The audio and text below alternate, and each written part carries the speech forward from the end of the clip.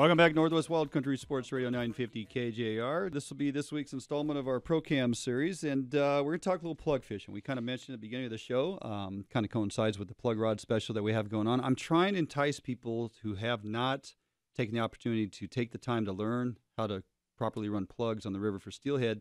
It's time to do so, and we're going to make it extremely easy. We're going to narrow it down to a rod that's going to perform for you exactly the way you need it to, and we're going to narrow it down on some choices of plugs here.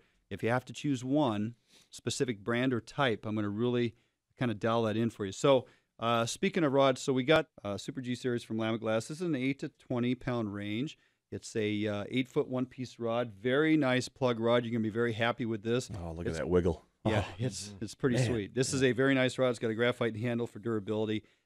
Fantastic rod. Multiple uses, as we talked about before, Keith, for different bottom bouncing for walleye even. Yep. It's going to do everything you want it to do. It's going to run you a couple $100, $250 for a higher end rod.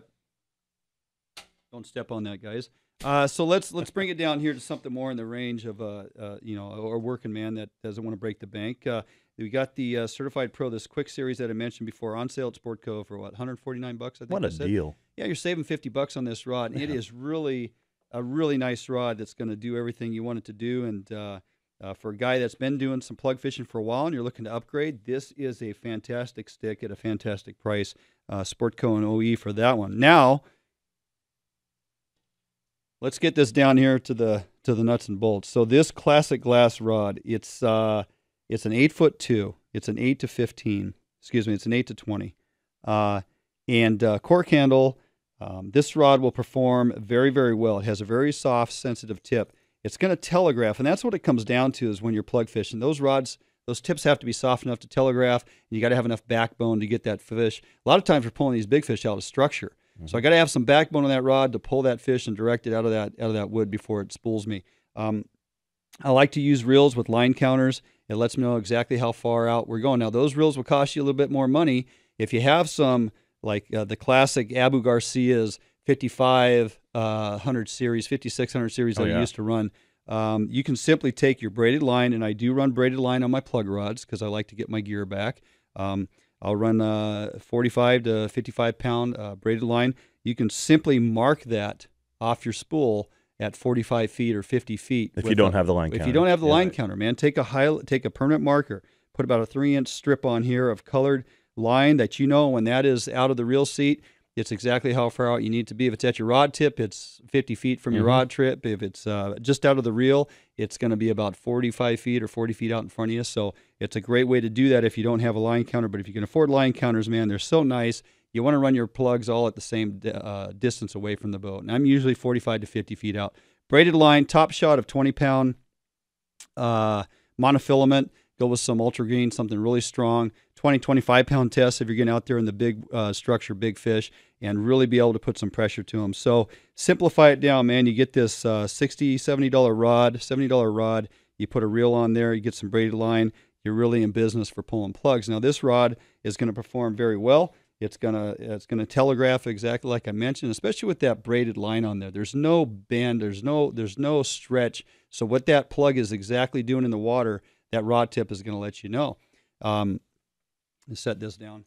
Now, Duane, you could also use fluorocarbon on that because the rod's got so much give. Yeah. You're not going to break them off with that stiff line. So summer runs, things like that, that same thing would carry over, and you can lighten your gear a little bit. You certainly can. Yeah. So there's options in that regard. The biggest thing when we're learning how to pull plugs, so there's a learning curve here. And there's a number of different plugs to choose from. I'm going to start over here on my far right. We got some Hot Shots. Been around forever. Great little plug. Thousands of steelhead have died at the hand of this plug. Millions possibly. Hot Shot 30 on top. Nice little size plugs for summer run, gin clear water in a winter fishery. These Hot Shot 35s have been very popular for years. Single hook off the tail end of these things. It's an erratic little plug. Some of them rattle. But the Blue Pirate, Green Pirate, Red Bill have just been around for a long time. Again, have caught thousands of fish. It has and all these plugs, they have a range. When I'm pulling plugs, they have a range in the types of water they perform well. Some of these you need to tune. Some of them, they'll start running a little off kilter. They'll kind of go off to the side a little bit. You gotta adjust this eye at the top of the plug to get it to run true when you put it to your snap. So there's a little bit of effort involved in trying to understand how this plug is supposed to run if you've never run it. Go over here to the next ones in line, the tadpolys, if you can find them. Great plugs. They perform very well. Some of them rattle, some of them don't. A wide range of colors. Again, it has a okay swath or the width of types of water it will run correct in, okay? But you got to understand the types of water that it will run effectively. And it's a pretty broad range, but it can, in some of these plugs, the first two I've mentioned here, you get in too fast of water, it's going to kick them to the surface, they're going to flip over. They get running so hard to one side, they dig until they actually flip and come to the surface. And you're finding it doing that. It's either your tune is not, or your plug is not tuned correctly on the eyelet. You have to bend it some with your pliers, or you're running in too fast of water. And vice versa, if you're in too slow water, they won't have the erratic action that they need, and they won't actually continue to dive down. They'll just kind of sit, and especially if you get it in some really soft water, they're not going to perform. So again, the range and what these plugs perform in is narrow. Come over here to the U20 flatfish, which has worked for years. It very much replicates somewhat like a quick fish as well. Very much similar type of body design. When it comes to steelhead, these extremes, the quick fish, the X9, as I have here, the X11s, they're deep diving little plugs. They're erratic. They work very well for steelhead. So in those extremes, 9s and 11s, there's a great size. The U20 flatfish, YBC for steelhead is a great size. These plugs also have a range, and they also have an eyelet at the top that you may or may not have to adjust to get it to run correctly. You're going to find that in, too fast of water, they're going to, again, come to the surface. Too slow water, they're not going to perform exceptionally well. Let's move over here to the far left. I have quite a few to look at, different colors and whatnot, and there's a reason for the order in which they're in. We start at the top here. These are more of our fluorescents for dirtier water, and then we kind of move into that that 3 to 6 foot of nice green water where we go to our metallics with some contrasting colors. And then we get down to that nice gin clear stuff. You run these solid metallic colors, these golds, these greens work really well. Even just chrome in gin clear water, believe it or not. And one not to be overlooked, even though it has some fluorescent on the bottom side, this natural looking color combination of a crawfish on this little size 3 3.0. That's what I'm trying to say. 3.0. So the YBC, this particular plug. Now the reason I favor these over the rest of them, if I'm just starting out to pull plugs for steelhead, is that the wide range of water that these mag lips will run in. It can be extremely a fast current on the right side of my boat and quite a bit slower on the left. I can put 2 mag lips out, and in differences of water, of a couple miles per hour, that plug is going to perform in both atmospheres, so to speak. It's going to run just fine in that faster water, excuse me, and it's also going to run very well in that slow water.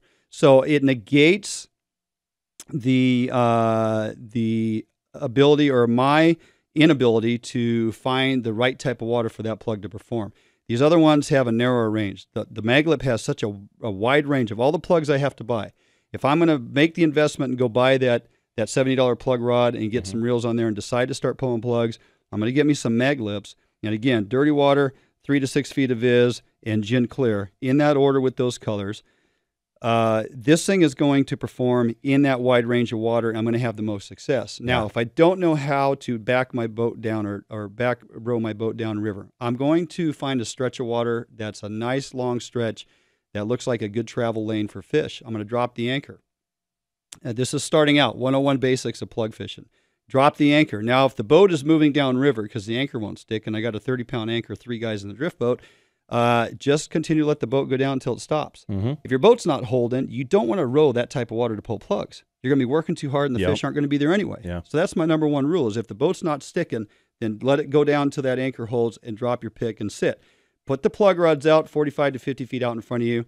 Put the rods in the rod holders. Don't let guys hold on to your rods, okay? Because the first thing they do when that rod double's over is they set the hook, and we're going to lose fish. So put them in the rod holders, set the rods, and watch the action on the tip of your rods. It's going to telegraph exactly what's going on. Both rods should look equal. One may be a little more erratic because it's in faster water. Right. The slower one's not going to perform as fast. Don't let that deter you. That is the way it's supposed to be. And what you're doing is you're beginning to get a sense of how those plugs look when they're performing. And you sit there on anchor and watch those. Now, Certain times of the year when we have debris, suspended debris floating down the river, and something gets on that plug, a leaf, a small stick, some grass, you're going to watch that rod tip. It's going to change, right, Keith? Just like when we're trolling. Just like trolling for walleye, exactly. So we get something on that plug, you're going to notice that the action changes. And if the action changes, you need to reel that in and check because something's going on, or maybe the hook got wrapped up on the line, maybe the hooks got hooked together if you're running double hooks. Anything that changes is going to change the action of that plug. Once you become comfortable in the speed of water you're sitting in and how those plugs are performing, you pull the anchor and you start slowly back rowing to let yourself downriver slowly. Okay, you're pushing the plugs in the face of the fish and backing them downriver. The biggest mistake you're going to make when you first start off is you're going to row and you're going to over row because drift boats in soft water, it's really easy to row back up river. So you pick a landmark on the side or on your river bank, whether it be a stump, a small tree, a rock, or whatever. I'm going to pay attention to that landmark. If I'm back rowing and I'm just constantly sitting there, I might as well be sitting on anchor because I'm not going down river. If I find that reference point is now quite a ways down below me, it means that I've actually back rowed myself back up river, which is not what I want to do. Plus, your plugs are going to be pulling harder than they're supposed to because it's not natural current speed. So I have to pick that landmark, and as I back row, I'm allowing myself to slowly drift down. So it's not a constant, just keep the oars going. Okay, it is more so a couple strokes and let it pause, couple strokes, let it pause. As long as the boat continues to move downriver, you're backing those plugs down slowly. It becomes a technique that you develop over time. And basically, remember, your plugs out in front of you 50 feet are an extension of your drift boat. And you learn to ferry angle the back end of your boat over that eventually swings your plugs over into the pocket that you want the plugs to present in. And then you look at structure up ahead of you, and if there's stumps and boulders and things you want to swing those plugs into, if it's river right, you're going to kick the back end of your boat to the left, you're going to swing those plugs back over to the right. So it's kind of a game. You develop the skill set to guide those plugs back and forth because you don't just want to go in a straight line. Fish move back and forth in tail outs, and they move over to the side when stuff comes at them. So you need to put pressure on them and swing them plugs back down in front of them. Yep. It takes a little time to develop that skill, but once you have mastered that, once you understand the speed of water in which you should run plugs, you start off with some nice classic glass rods like these classic glass soft tip rods from Lima Glass. You get some 3.5 or 3.0 mag lips that are going to perform right out of the box in most conditions. You've set yourself up for, 90% of your headaches just go away. Start out on anchor, pick your landmark on your riverbank, back your plugs down slow, and begin to maneuver them back and forth by moving your boat across the water. That's basically the basics to pulling plugs, and you're going to find success, especially this time of the year when those big fish are in. All these plugs that you see here, and especially this 3.5 and 3.0 mag lips, can be found down there at Sportco and OE. Pro Camp segment brought to you by Sportco and Outdoor Emporium. Sportco and Fife Outdoor Emporium right here in Seattle. Stop by, check it out, talk to the guys at the fishing counter. Pick yourself up some mag lips, get in on those rod specials, and get pulling some plugs for Steelhead before the season's over.